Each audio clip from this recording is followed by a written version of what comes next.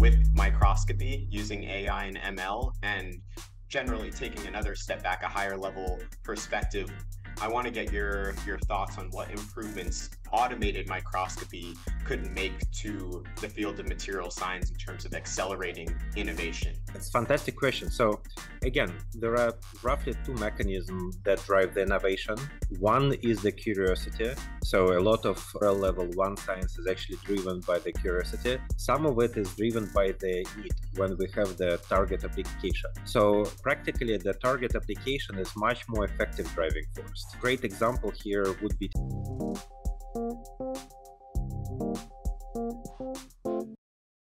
Hey everyone, welcome to the It's a Material World podcast. I'm your host, Puneet. David, my co-host, is joining alongside me today. How's it going, David? Pretty good. Yeah, I'm in the sunny city of San Diego today on a trip. But no, it's definitely good. But maybe we can jump right into the intro here and the recap. But yeah, we had Dr. Sergei on from the University of Knoxville, Tennessee. What were your thoughts about our conversation? I thought it was super in-depth, and just throughout the experience, just learning about just how impressive his background is. I mean, over 700 publications, and I think that was only at a midway portion of his career. It is just very impressive, and we really dove into the fields of microscopy and how to potentially leverage artificial intelligence and machine learning to truly advance the field and really accelerate materials development as well as materials analysis. So I just thought it was interesting. I think one intriguing question was, microscopy is classically envisioned on a 2D plane. So I asked the question of, can you potentially look at it, leverage microscopy to look at materials from a 3D perspective? So I won't spoil anything. I just thought it was a very intriguing answer. And so that was probably my favorite aspect of the discussion. What about you?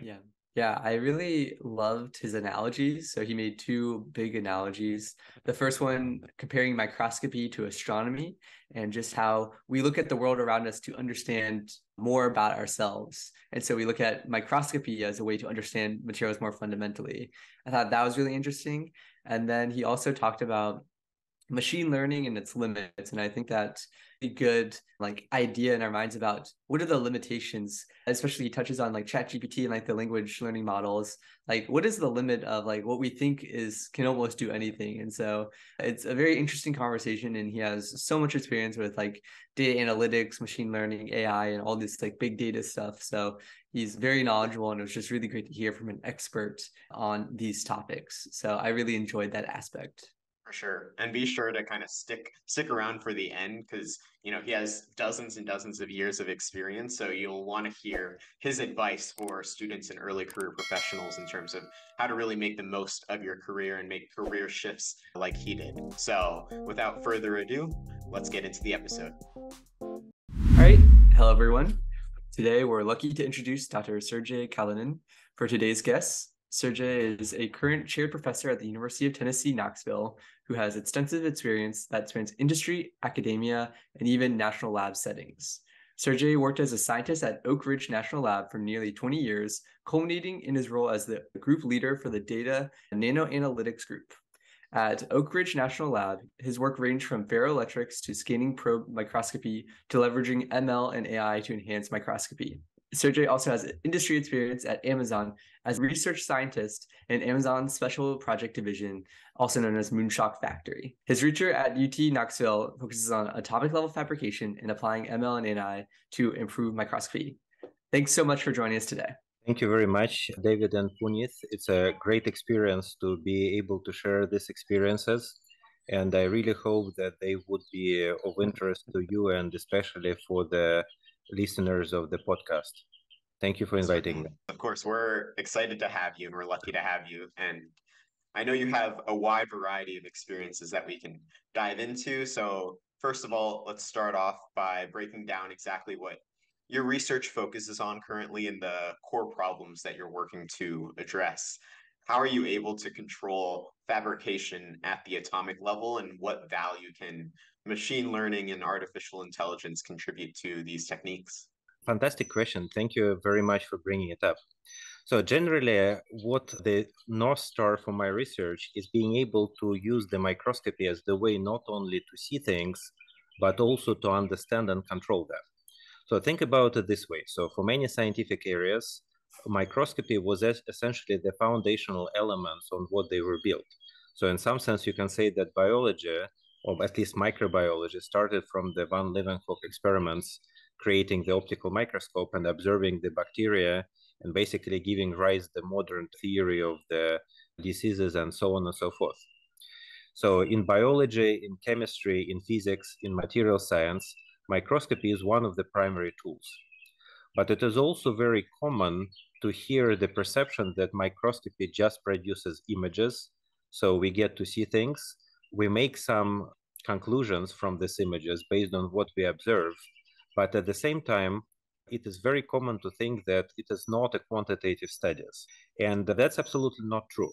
So for example, if you look at the astronomy is obviously not an experimental science. So astronomers thankfully don't get to do the experiments.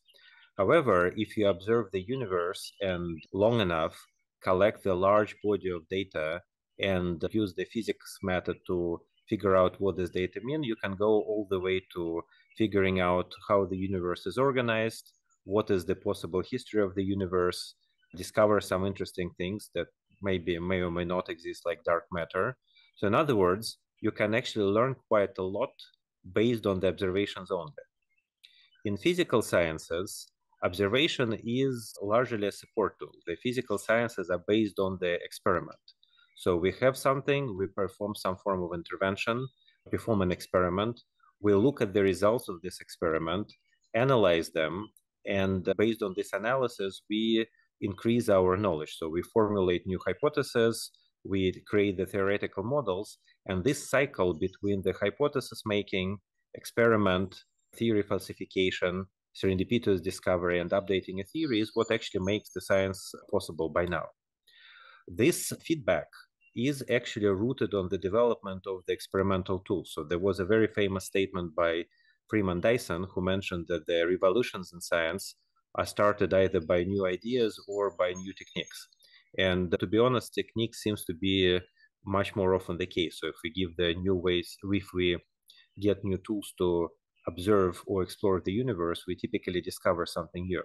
So this being said, basically my vision is to combine these two trends together, to use the microscopy not only the same way how astronomers explore the universe, by obviously on the opposite end of spectrum, but also use microscopy to actively manipulate the materials to learn what can we make and what properties that something that we make can have. So this is a vision. So astronomers look at the universe and understand the laws that govern it. I'm interested in looking at the atomic and nanoscale and understand the laws that govern the interaction between the atoms and molecules. So you want to study the different materials, for example, the combinatorial libraries, and see how these laws change depending on the physical parameters that we control. So this is our running the experiment. And perhaps the most tantalizing opportunity is to use the electron beams and scanning probes in order to move the atoms around. So we know that they can be moved because that's actually a nuisance which often appears during the experiment. But if you have a lemon, sometimes you can make a lemonade out of it. And if you're particularly inventive, you can make actually the lemon cake, because if you learn how to control this unwanted phenomena, then you get a capability to actually create the new atomic structures. Sort of another very famous statement is the last statement made by Richard Feynman. The last note of on his blackboard in Caltech was that what I cannot make, I do not understand. So there are multiple ways to interpret it, as pretty much everything about Feynman. But the way I interpret it is that we will truly start to understand physics and chemistry on the atomic scale if we learn to assemble structures atom by atom and measure their properties. And that's exactly what I think microscopy can do now. Awesome. So we've seen just in general the potential for machine learning and artificial intelligence, specifically in the material science field. We've had conversations about it in the past, and I just want to see how I want to get your perspective on how that can be leveraged specifically within microscopy to achieve the visions that you were just talking about. So first of all, I think that we are barely scratching the surface of what machine learning can do in material science and generally in applied sciences. So look at it this way. It's a little bit of the bird eye view, but it's a bird eye view which is very relevant to predict what is going to happen in the future. It's like a Santayana, if you can understand the future only if you understand the past. So machine learning field as the whole obviously existed for quite a while, but the rapid growth of the last 10 years is associated with the rise of the big IT companies. How did it happen? So before the year 2000, the whole IT world was about what is the value that the internet can bring. So for example, if you use effectively email to order the book and then the normal postal system develops it, delivers it to you, that's effectively Amazon. If you use the extended version of the internet or an app to call for a car, and then the car comes and delivers you where you want to be, that's essentially Uber. If you learn how to send email and search it, that's essentially Google. So these are the capabilities enabled by the spread of the IT technologies. Roughly from 2000 to 2010, or more precisely from dot-com crash to maybe 2012, that was the era when the big IT companies formed and started to accumulate large volumes of data. So this is the time when the Facebook basically learned everything there is to learn about the cats on the internet. This is the time when the YouTube, which is the storage for the video, started and so on. So by the year 2010, the companies had access to large financial resources, large volumes of data, and they were driven by the motivation to actually do something with this data. I mean, data by itself is useless. You need to understand it and convert it into something that can be either operationalized or monetized or both. And that was exactly the environment in which the deep learning has taken off. So this is the rise of the deep learning starting from Sutskever paper in 2012, a very rapid adoption by industry, and the large language models of the last half a year or so. So my personal feeling is that currently we are actually at the limit of this trend, for the very simple reason that we're already training the large language models on all the data that is available on the internet. The problem becomes of the operationalization, how we use them in something practical, and how we use it for science. But you see, the interesting thing is that the machine learning is essentially data-driven. So it is great in finding common trends. It's great to work with what is called the in-distribution problem. But science is absolutely not a big data and in-distribution world. When we do science, we want to go where no one has gone before and discover something new. And interestingly, the classical machine learning can help us do that, but it cannot do it for us because we need to choose the direction by which we go into the unknown. So in the scientific term, it is called we need to make a hypothesis. We cannot go in all directions at the same time. We need to choose the direction that's likely to be the correct one. We need to run the experiments. So we do the experiments exactly when we don't have data or when we don't have the certainty about the physical laws. So if we know what goes, there is no need to do the experiment. So we do the experiment is only when we are uncertain about the results. And by definition, if we do the experiment onto something new, it's not going to generate big data. It can generate large volumes of data, but it is not going to be the big data in the computer sense, which basically means that we need a new types of machine learning in order to analyze that. The machine learning that comes with a deep causal core, the machine learning that allows us to quantify the uncertainty, and machine learning method that allow us to extrapolate outside of what we know. So microscopy in this case is actually the ideal toy model because, first of all, microscopy is an experiment. And secondly, it's an experiment which is uncommonly well controlled. So think about it this way. If you want to build a robot that operates in the environment where there are humans, multiple objects, and so on, it's exceptionally complex task, right? So you want to make it safe. You wanted to make it practically useful. You need to make sure that the robot can interact with the humans in the way that is kind of not dangerous for humans or robots for that matter. It's complicated. If you want to build the automated car, it's a great goal. It has a well-defined figure of merit. You want to get to point A to point B in least time without the crash. But automated car is a very complex problem. It has to interact with other cars. It has to be safe. It has to do a lot of other things. If you want to use the machine learning in medicine, it's also very complicated because medicine comes with the responsibility. You work with the personal data of people. The conclusion that you make very much relevant to their well-being. You really don't want to make a mistake. And it's not a surprise that prediction several years ago that ML will substitute the radiologists, they haven't materialized yet. It's complicated. Now, think about the microscopy. Microscopy, from my perspective, is actually the toy system for all those applications. When I run the microscope, I explore something unknown, but usually this something unknown is fairly constrained. So in ML language, the number of the exogenous variables is relatively small. When I do atomically resolved images, I actually know what my objects can be. So my objects can be only atoms. I don't expect to find something unusual like donuts or cucumbers. They don't exist on the atomic level. If I use the electron microscope to manipulate, so as effectively as a robotic arm to move atoms around, I expect that the laws that control how atoms can be manipulated would be much simpler than the laws that control moving assembling the Rubik's Cube with the robotic hand. So virtually for all areas of modern machine learning application, if you want to transition from the purely in silico world to the real world, microscopy ends up being the very convenient entry level. So rather than learning how to solve complex models, we can start with the simple problems and then scale up. And of course, the side benefit is that we learn what is the physics of the atomic system and how to build matter atom by atom, which is kind of makes it double interesting. Awesome. Yeah, that's a super detailed answer on what kind of where we're at with ML and AI and how it can pave the way for the future.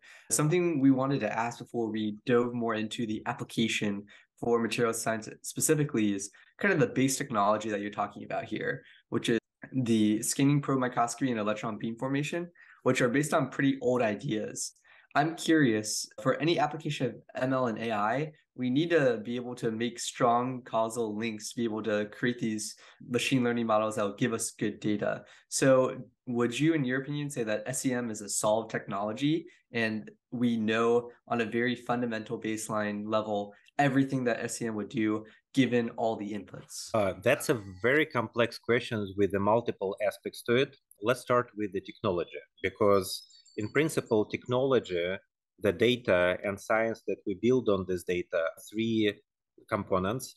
And in principle, we can use the old technology for developing the new science. There is no problem about it. It at some point will become restrictive and it will become progressively more and more of the bottleneck. But there are ways to do elegant science using the classical technologies. A simple example would be a single molecule optical microscopy. So we know that optical wavelength is much larger than molecular size. So one would say that it's impossible to visualize the molecule by optics, but practically it's possible that if you have optical molecule which is light emitting and the molecules are sufficiently far from each other, then we can do that. We basically engineer the system that allows us to take advantage of the sensitivity of the method and compensate for the fact that the spatial resolution is fairly low. However, these solutions are obviously not universal. It will work in special cases, but not in general. So going back to your question about the technology. So, in each field, there is a thing called the technological debt. So if you make the investment in a certain type of technology, then you are likely to stick with this technology for quite some time. So for example, in the field of the energy storage, we now have the technological debt with the lithium-ion batteries. So lithium-ion batteries are great technology for devices and for light EVs. It is a question whether they are good technology for heavy trucks. They're absolutely not the best technology for the grid storage. However, we use them because this is the most mature technology on the market. If you're an engineer and you have to build the grid storage for a city, you will start thinking about lithium-ion batteries first and foremost, because that comes with the best known performance and in some sense lowest risk. So what about microscopy? Microscopy as a field formed long time ago, right? So electron microscopy was invented by Ruska in Germany before the World War II in the early 30s. Scanning probe microscopy technically was invented by the folks in the IBM Rechlikon, but the prototypes of scanning probe microscopy can be also traced back to the times before World War II, World War I, by the work of the Herr Dr. Professor Engineer Schmalz, who basically created the system of the effectively like a cantilever in the probe, except that he used the light rather than laser to reflect it. So these ideas existed for quite a while. And the common thing about these ideas is that you have some probe, either the beam or the mechanical probe, that scans across your surface of interest. So this is common. And now we come to the situation that allowed these technologies to be developed very early on, but by now becomes a technological depth. The first one is that if you have a local probe and you want to generate an image, you sort of need to scan it. And the way you scan it is a raster scan. You basically scan line by line until you get an image. So the same way as the old TVs work. And the technical realization of this raster scan is actually relatively straightforward. It is just two function generators giving you the waveform that moves your motors or scanners or your coils that direct your electron beam. So the subsequent technical development is basically making sure that your beam goes where you want it to be. And so this is a technology. The second trap is the human perception trap. So human eye is exceptionally well-developed tool, so that was instrumental to our survival. And human eye essentially is comfortable with the images which are sampled on the rectangular scan. So there are limits. So for example, we can distinguish 2000 by 2000 pixel images and maybe 4000 by 4000, but we really cannot see anything more than that. And the combination of these two facts, that technologically the raster scanning is easy to realize and the human eye is ideally suited for perception of the normal images, that basically created a sweet spot for the microscopy development. Now, how did the life change? So the life has changed in the several regards. So first of all, microscopes are now exceptionally fast. So scanning probe microscopies can scan at the rate of maybe fast scanning would be maybe an image per several seconds, so it's okay. Electron microscopes can scan much faster, so they either can generate the data at the rate that the human eye cannot follow the dynamic changes, or they can be used to create the images with the exceptionally large number of pixels. For example, I can use the conventional microscope image which has 32 by 32,000 pixels. So if my eye can recognize objects only in the 1000 by 1000 pixel image, that means that if I want to find interesting features in this kind of super image, I will have to look at the 1000 images. That's kind of, you can say that this is cruel and unusual. It's actually a day of work at best. And it's a day of work of the qualified operator because you need to know what you're looking at. Microscopies now can generate the data in the form of the multidimensional spectral data, and humans are not very good in visualizing the high dimensional objects, and they're very difficult to just represent. And most importantly, in many cases, the microscopy can generate the objects which are simply foreign to the way that we operate. For example, some features in the high dimensional spaces that we simply don't equipped with the proper way of thinking to recognize in the data. So what can machine learning do for us?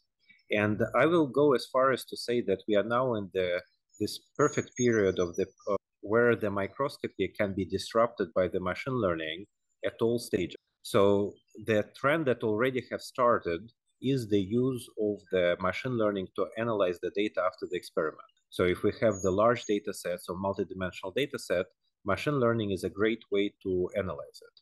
We are getting somewhere with the deploying the machine learning methods as the part of the experiment. Once we stream the data from the microscope, but we analyze it in real time. And the most interesting thing is that we can start to realize, in fact, we are already realizing the machine learning workflows. Once we stream the data from the instrument, we analyze it in real time, And dependent on what is that we see, we change our experiment pathway. So what I mean by that is that imagine that we want to study the properties of certain objects in the image, for example, the grain boundary. We trying to do the measurements on the rectangular scan is really not the most effective strategy to do this type of measurement, because the interesting properties would be localized in a very small number of objects in the image. So kind of inefficient measurements come with the price, because your probe degrade, your sample degrade, the amount of time you spend is much larger. So we can learn more about what we're interested in if we do the measurements only on those grain boundaries. And interestingly, this is actually an example where machine learning can help us. But what is really interesting is that we can actually already do the things that go well beyond what the humans can do. Because imagine that your task is different. Imagine that your task is that I want to discover what microstructural element in my material or what specific atomic groups have the properties that I am interested in. And these properties can be determined as the result of the spectral measurements. Human cannot do this type of experiment. We can do only the grid search. But the machine learning can already run the search algorithm where we'll look for specific behaviors within the material. What goes next? Scan it one step above. So when I run the microscope, I come there with some sample and idea of what is that I'm looking at. So I'm not studying the sample for the sake of curiosity most of the time.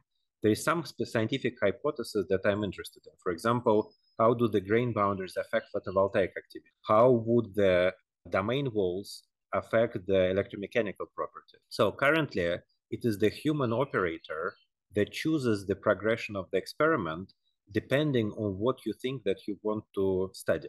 But I think that the recent advantages of the recent examples of the expert systems based on the large language models and the advances in techniques such as reinforcement learning, Bayesian optimization, and generally stochastic optimization, they allow us to think about the automated scientists where the human role is to pose the question, the human role is to observe the progression of the automated experiment and correct it from time to time, but the instrument will largely drive the process. How disruptive it is going to be? Actually, it is going to be as disruptive as a transition from riding a horse to driving a car, not a bike to the car, because bikes and the cars are almost the same, and they have wheels, they have the steering wheel. The only difference is that the car has that autonomous engine, and then the bike, you are the engine. But the controls and the steering are roughly the same. But transition from the human-driven experiment and autonomous experiment gives you fundamentally new control. So it's more like getting from the horse onto the car rather than anything else. And I think that it would be really exciting because the technical wherewithals to do that are already in place. Many microscopes have the Python APIs. The machine learning codes to enable many of these operations are available on the GitHub.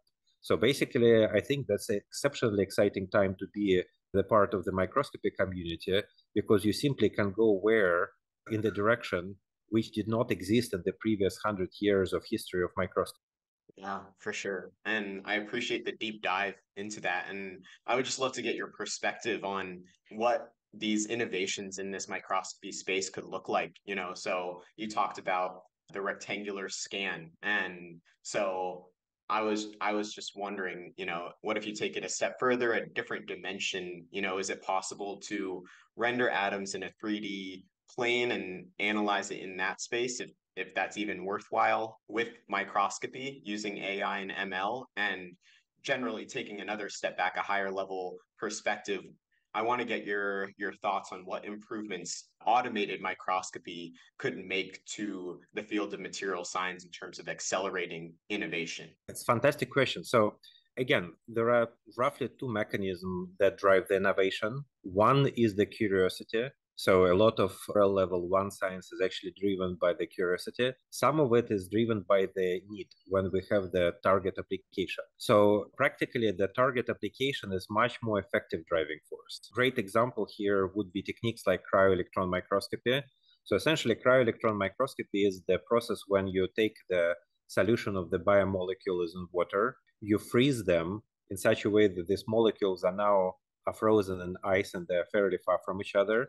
And then you stick the sample in the electron microscope. And this is something that people have been doing for quite a while, and for until maybe 10 years ago, that was not the most rapidly developing area of the electron microscopy, because the images that you get is essentially a blob. And studying blobs doesn't feel like a terribly exciting project, except that there was a natural evolution on the electron microscopy as the result of aberration correction, better cameras, better instrument systems.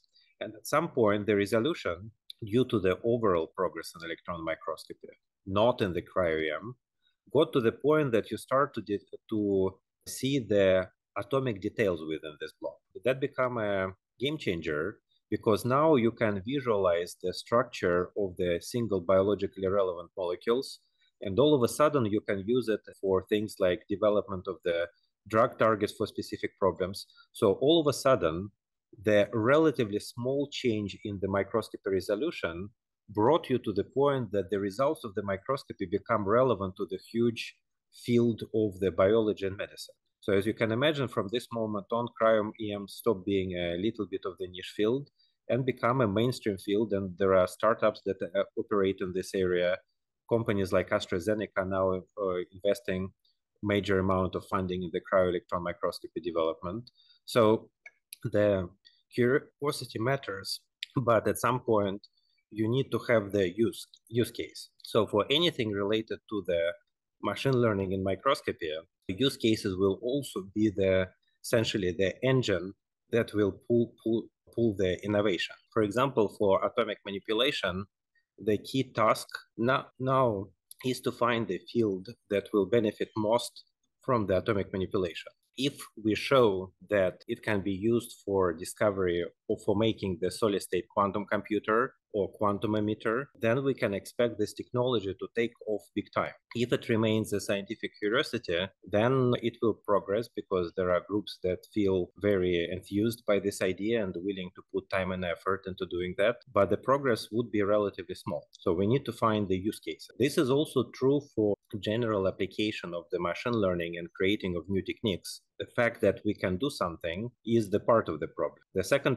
part is the motivation and the activation barrier that it will take in terms of investment into technique development to have it done. The good news is that now the activation barrier for this is exceptionally small. And it has been small, interestingly, for maybe 2 or 3 years, because the revolution has come when the commercial manufacturers start to produce the Python APIs that allowed us to deploy the machine learning algorithms on the existing microscopes. Before that, we had to develop our own controllers. That was a big part of my work in Oak Ridge, is to work with a team that actually knew how to do that. And in some cases, it was to kind of hack into the existing microscope systems, which, as you can imagine, for electron microscope that costs several $1 million and come with a service contract, comes with a certain amount of risk. So I was exceptionally lucky to be in Oak Ridge and collaborate with some of the folks who have been at the root of the development of the aberration correctors and had technical knowledge required to do this type of operation. So now it is different, and it has been different for a very short amount of time. So to kind of wrap on it, the answer to your question whether it is possible to, let's say, manipulate the atoms in 3D, the answer is yes. So I know that because about 6 years ago, we observed the motion of the atoms in the 2D in the electron microscope inside the bulk. So notice that the work done on the 2D materials, 2D material is the surface by definition. Atomic manipulation done by scanning tunneling microscopy is also surface by definition. But in electron microscope, it's possible to manipulate atoms inside the bulk. And we have a paper a few years ago showing that it's possible to manipulate bismuth atoms inside silicon. Now, the nice thing about the electron microscope is that you can tilt the sample and get the atomic resolution in a different projection. So off the top of my head, I would say that there is no reasons to believe that it's fundamentally impossible to move the atoms in different non-parallel planes. And if you can do that, you can actually move it in 3D. Another option, so this is with the existing technology. Now, let's assume that we kind of become very, very optimistic and come to conclusion that there is a strong technological driving force to manipulate atoms in 3D. So, for example, there is a DARPA program or some discovery that says that this is how we can build a true quantum computer. So in this case, let's assume that our technological capabilities are not limited by the existing tools, but we can invest into the development of new technological base. So a simplest solution would be to build the electron microscope with the several columns where two electron beams allow manipulation in the non-orthogonal planes. And the third column is actually used for observation. So since the capability to manipulate matter depends on the beam energy, we can use the high energy beams for manipulation and the low energy beam for observation without destroying material or introducing the beam damage. So the tool like this can cost anywhere from when you build the first one, but it's a huge scale. The question is, what do you compare it for, right? So this is not something that you can get funded unless there is a specific goal. However, if we know that this particular capability is something that closes our technological cycle towards the viable quantum computer, that's a very different combination, a very different consideration. Yeah, so thank you for the really in-depth explanation about the future of how ML and AI can affect microscopy. One question we had for you was that all you've talked about so far is very academic and natural lab focused. And so you worked at Amazon for a year. And while we understand you may not be able to talk about the exact project, we are very interested to see how this line of work in general can be worked on at such a large company where usually you don't think of them doing like cutting edge R&D for such a fundamental science such as microscopy. How did you apply your skills you learned here to industry? And what are the comparisons between the different fields? This is absolutely fantastic question. And let me start with a little bit with the motivation that basically brought me to Amazon. So about 2 years ago, I realized that I'm exactly in the middle of my scientific career. So at that time I was 44.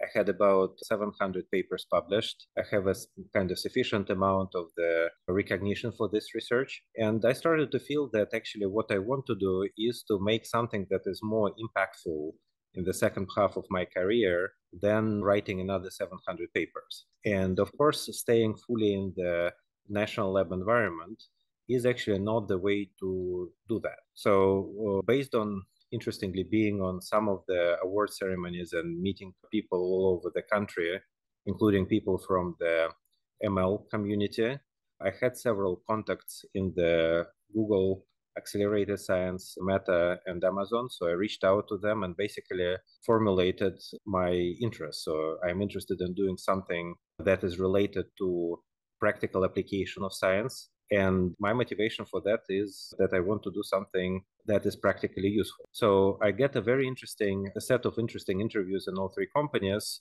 Amazon was essentially the first one to give me an offer. And it was very interesting experience because it gave me an opportunity to see so basically the place where I was in Amazon was essentially the Moonshot factory, so the Amazon equivalent of the Google X, and was started from the Google X. And the purpose of this division was to explore the far out concepts that can potentially become the new big Amazon businesses. So very, very general setting. And that was really unique opportunity to see how the scientific idea can be de-risked, how it gets translated in the technology, and how it becomes a product. So both within this division and being in this division gave me an access to pretty much all science-oriented divisions across the whole of Amazon. So that was really super interesting. Speaking about the skill set, so practically probably 80% of the skill set for the academic scientists would be transferable to the industrial role. So the capability, so as the faculty or a group leader in the national lab, you already have the management skills that are expected from the manager in industry. Admittedly, you will very often not have the formal training. So one of the biggest differences in Amazon was that my deal with Amazon was that I stayed there for a year and I'm the individual contributor. Amazon spent 20% of my time for effectively management training in the form of usual courses, one-to-ones with the directors and VPs that I work with the mentorship, and so on and so forth. So being management training is exceptionally important, and that's the part that is very well developed in industry. In fact, it's absolutely essential for the operation of the company as a whole. So as an Amazonian, I know that the way things are done on Amazon is following the Jeff Bezos leadership principle. I know that I can talk to any person that I have never met before who works in a different part of Amazon, like middle mile or marketplace or whatever. And if we have the challenge that it's clear how it's positioned across these management principles, we would be able to understand each other. So it's the same language. This is a very unusual aspect, and I'm not sure what are the cultures in other big companies, because mine is obviously limited to Amazon. But I work a lot with the people who come from Google or startups or work in places like Rivian, and it feels like the management culture and the commonality of ideas and goals seems to be something that is very well developed in the industry world. The second thing that is exceptionally interesting is the level of the support and the teamwork that exists in industry. To be honest, that was something that I absolutely did not expect, but industry does operate as a teams. There are very effective mechanisms for the feedback and kind of team building that actually practically work and produces results. So in some sense, I'm very lucky to spend a year in industry before starting my group in academia, because many of this principle can be incorporated in real time to running the academic group. There is not such a big difference. There are differences. So for example, in industry, job stability is not existent like a class. It's just not there. So when you work in the national lab, you generally expect to have a linear career progression until the time that you are retired. It's not very common to move around. In academia, I mean, sometimes you move to a different university, but generally your trajectory is also straightforward. Industry is very different. So people move in and out all the time. Sometimes it's a movement associated with a promotion. Sometimes it's a movement associated with being laid off in some form. Now, there are some interesting things here. So, for example, generally, you probably cannot get for the mid or senior level in industry and be laid off for the incompetence. I mean, there are exceptions, but generally to be promoted to that level, you already have to demonstrate being competent. No matter your level, you can get laid off when the org that you work in get cut. It has nothing to do with your personal performance. It's just that the whole organization disappears and the decision would be made probably 2 levels above your immediate line report. So does your performance matter in those cases? Absolutely. It matters because it determines how soon you will get an next job offer. So in some sense, your personal reputation, your skill sets, your social network is actually how the industry operates. And that's what determines the lateral moves, promotions, and that's what creates your safety net if things don't go right. So that was a super interesting experience.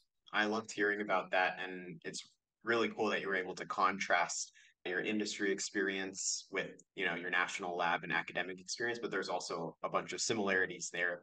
So given your diverse and unique background in academia, industry, and national labs, it's clear that you've always had a desire to challenge yourself and take on new fields and perspectives. So to wrap up this conversation, we would love to hear your advice for material science and engineering students and early career professionals in terms of choosing the field that you end up going into and how to make career shifts like you have in your background.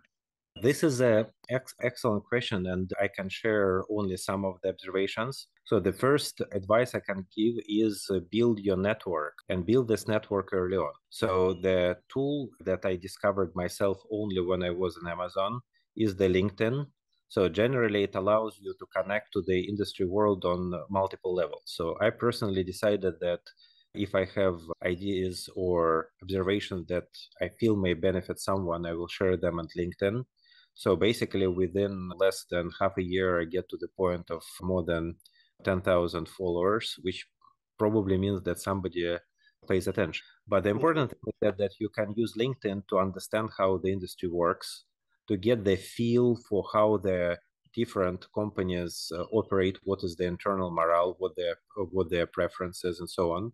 And you can ask for mentorship. There are a lot of people who will be, I mean, for example, the retired executives who would be more than willing to share their experience. I mean, obviously, you need to come prepared and with well-formed questions, but they can give you a window in the level of operation of industry that would be simply not available otherwise. So build a social network. LinkedIn is the good way to do that. The great thing about the LinkedIn is that it's available for you anywhere. But obviously, if you're in Stanford or MIT or any of the, or in UW, so any of the universities that position closely to the geographically localized startup activities, then of course you can also do it in person. So the second thing is kind of try to think outside of the immediate problem that you're interested in. So I would call it the outside context problem. So like, look at it this way. So when I listen to the presentation of the graduate student, or if I read the papers, usually the way the problem is presented is the global problem, for example, global warming, or if you will, building a quantum computing. And then there is a very, very rapid jump to the specific problem that you work on as a part of your thesis, or the specific problem solved in the paper. That's absolutely normal, and that's the way it should be. But in order to find the industry role, you need to find how to project your skill set, your motivation, and your drive not on the global problem, but sort of see how this connection is being done.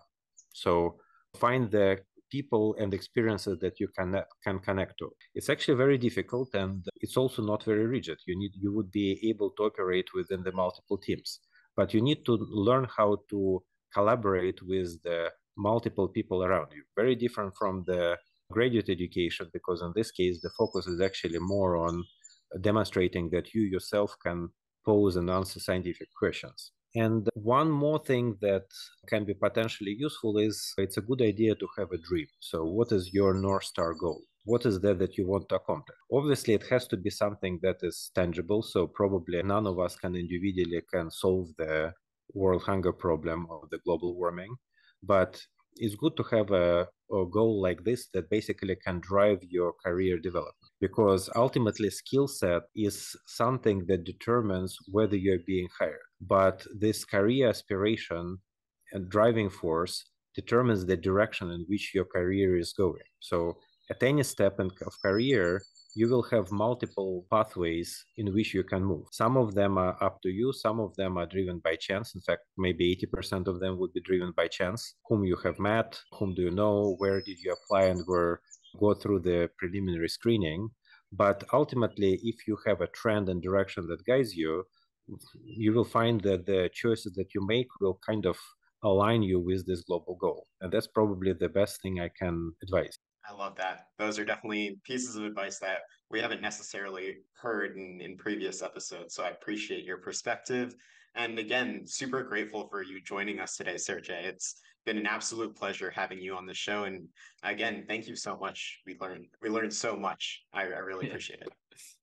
Thank you very much, Puneet and David. And as I said, I would be delighted to follow my own advice.